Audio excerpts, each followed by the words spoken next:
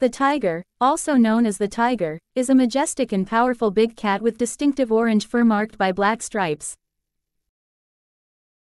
It is a large carnivorous animal with sharp claws, teeth, and incredible speed, making it a formidable predator in the wild. The tiger has several unique abilities that make it a top predator. Its sharp claws and teeth enable it to kill prey easily, while its excellent eyesight allows it to hunt effectively even in low-light conditions. Additionally, the tiger is an excellent swimmer, and it can climb trees with ease, making it an agile hunter. To shield oneself from the tiger's abilities, it is best to avoid areas where they are known to be present or stay in safe areas with protective barriers. Tigers can be found in several habitats, including forests, grasslands, and wetlands, primarily in Asia, but some species also exist in Africa.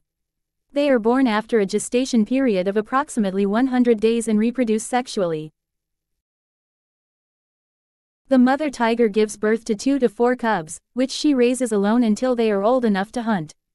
Tigers are known to be fierce and skilled predators, hunting a variety of prey animals, including deer, pigs, and antelopes. They sleep for approximately 16 to 20 hours a day, often in secluded areas away from danger. Tigers originated from Asia, specifically the Indian subcontinent, but some species also exist in Africa. Tigers are not easily defeated and are best avoided in the wild. To ward off tigers, it is best to make loud noises or wear clothing that makes a lot of noise to scare them off. To survive an encounter with a tiger, it is best to remain calm, back away slowly, and avoid eye contact.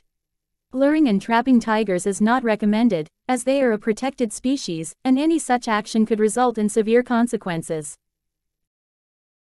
If you do encounter a tiger in the wild, it is essential to keep a safe distance and avoid provoking it. The tiger is a formidable predator and is not easily defeated. The best way to defeat a tiger is to avoid confrontations and stay out of its territory.